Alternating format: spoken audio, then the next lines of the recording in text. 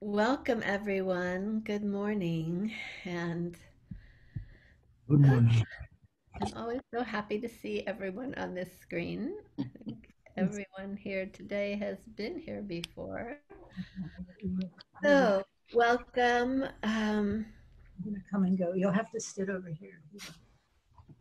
You'll have to sit on this side. For those of you who also join on Tuesday in the Loss, Losing, and Loosening group, just to say we'll talk a little bit more about the equinox because it will actually be right at equinox where we meet when we're meeting on Tuesday for that group. But because today is approaching equinox, and in Jewish tradition, we're also approaching the new year, which starts tonight at sundown. This just feels like a very potent time to me. This idea that we're going to have a moment this week of balance where the earth, for that moment of equinox, is in balance, equal day, equal night, equal darkness, equal light. And can we possibly like allow ourselves to feel a moment of balance this week? And And to me, it's also auspicious that the equinox is happening in the midst of the Jewish High Holy Days.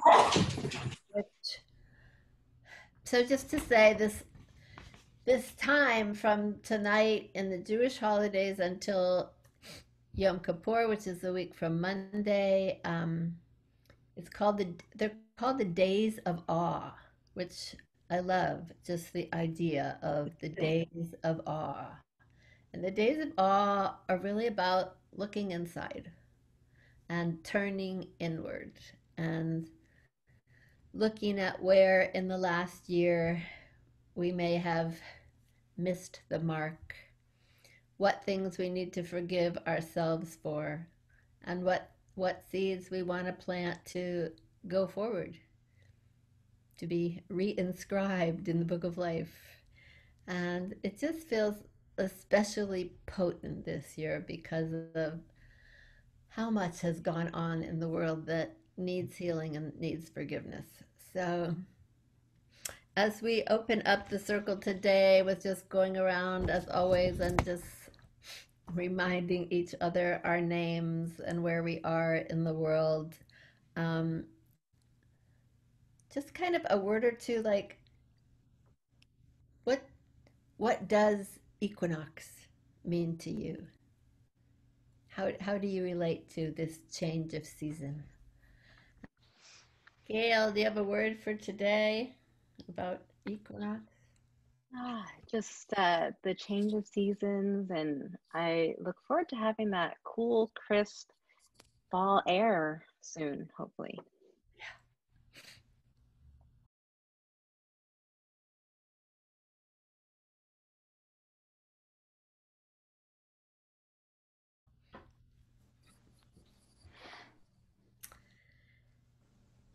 I think my word for today and equinox is balance. Trying for balance. Oh, all right.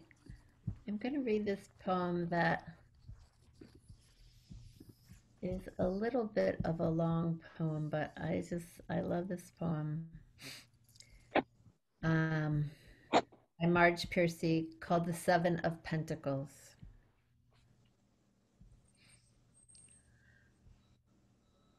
Under a sky the color of pea soup, she is looking at her work growing away there actively, thickly like grapevines or pole beans, as things grow in the real world, slowly enough. If you tend them properly, if you mulch, if you water, if you provide birds that eat insects a home and winter food, if the sun shines and you pick off caterpillars, if the praying mantis comes and the ladybugs and the bees, then the plants flourish, but at their own internal clock. Connections are made slowly. Sometimes they grow underground. You cannot tell always by looking what is happening. More than half the tree is spread out in the soil under your feet. Penetrate quietly as the earthworm that blows no trumpet. Fight persistently as the creeper that brings down the tree. Spread like the squash plant that overruns the garden. Gnaw in the dark and use the sun to make sugar. Weave real connections. Create real nodes. Build real houses. Live a life you can endure. Make love that is loving. Keep tangling and interweaving and taking more in. A thicket and bramble wilderness to the outside, but to us, interconnected with rabbit runs and burrows and lairs. Live as if you liked yourself, and it may happen. Reach out. Keep reaching out. Keep bringing in. This is how we are going to live for a long time. Not always, for every gardener knows that after the digging, after the planting, after the long season of tending and growth, the harvest comes.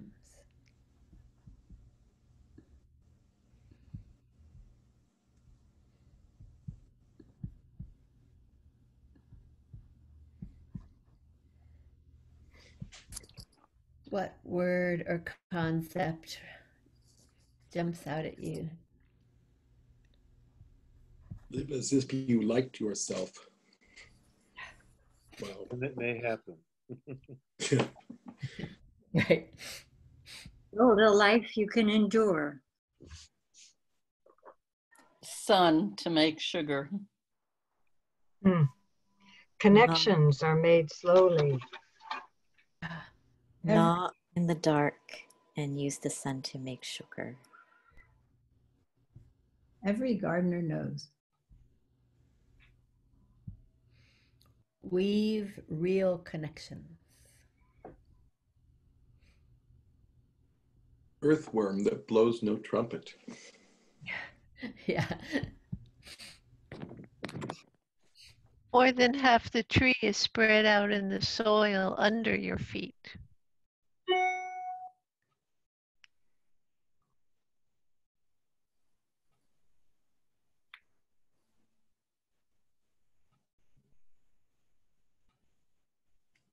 So, Sky.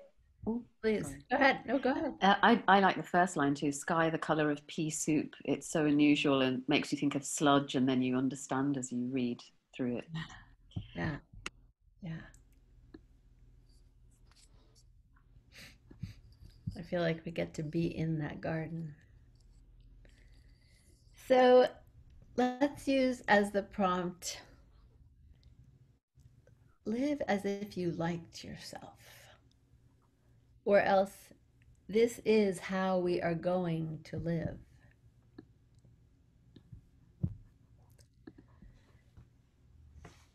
And we will write for 5 minutes. So go ahead and mute yourselves while you're writing. We'll start.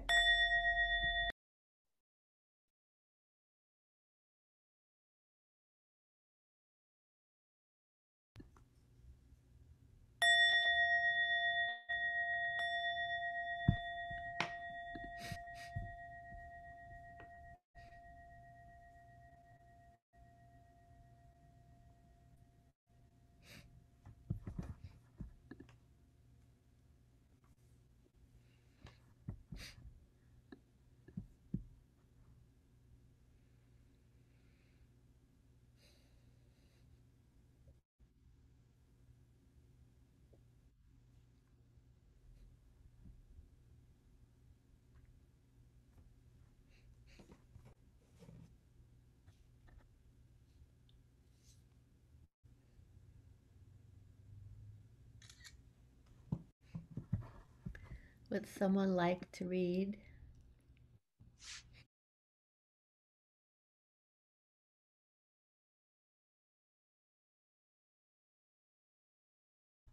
going to read this other poem by John Fox,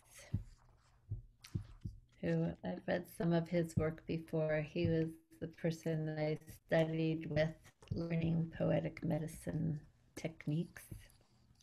This is called What Understanding Won't Help, or a poem about change.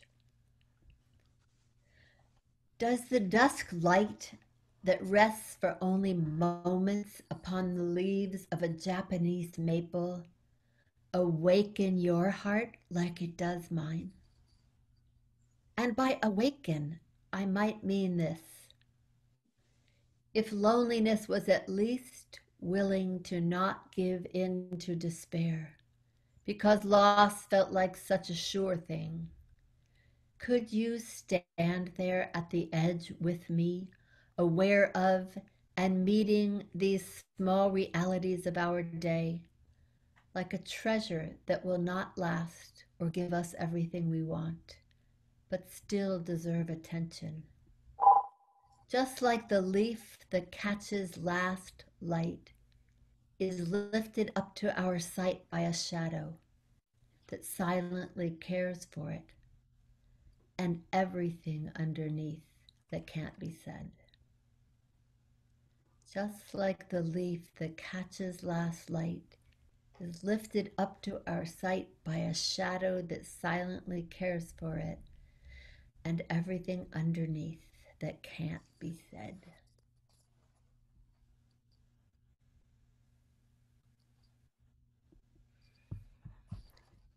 Is there a word that jumps out at you?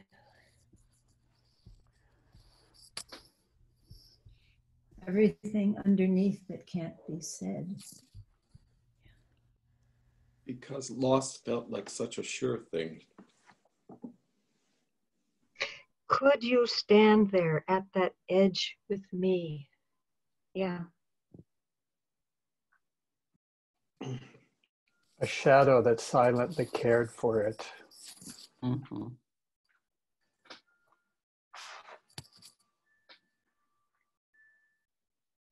Like a treasure we look for.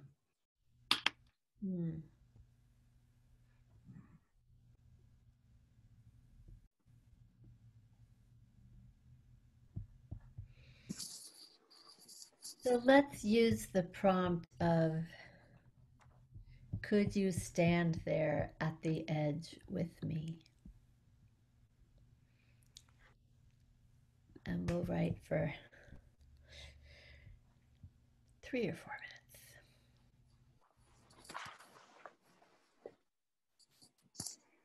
Could you stand there at the edge with me?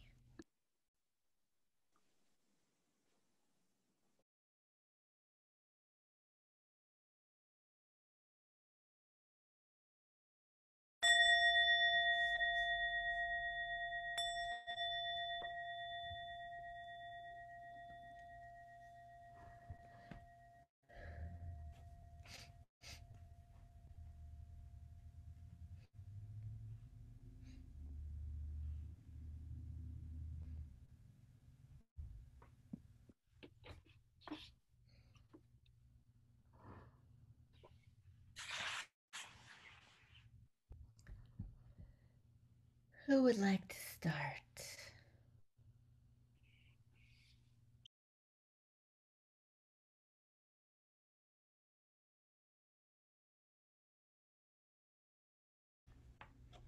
From sea to shining sea, I traveled to find everything I had dreamed of and all that I had never imagined. Can you stand at the edge with me, looking out to a dark horizon where the light descends instead of rises? Can we stand on this precipice, unafraid of falling?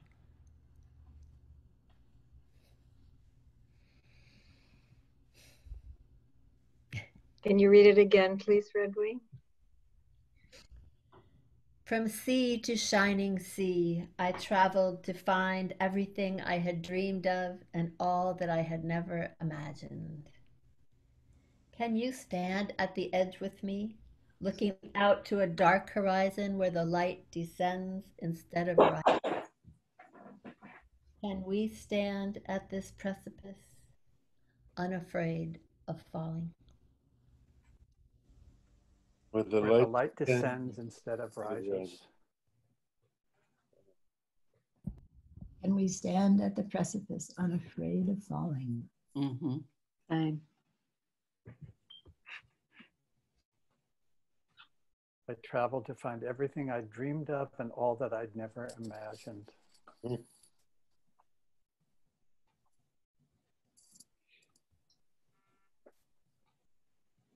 The dark horizon.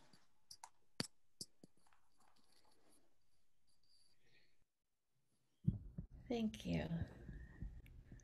Closing with these words of Hafiz that I feel all the time with all of you. I wish I could show you when you are lonely or in the darkness, the astonishing light of your own being. I wish I could show you when you are lonely or in the darkness, the astonishing light of your own being. Thank you for sharing your astonishing lights of all of your beings with me, with all of us. Praying for this moment of balance of light and dark this week for each and every one of us, a moment of balance. And maybe many moments for this planet that we live on.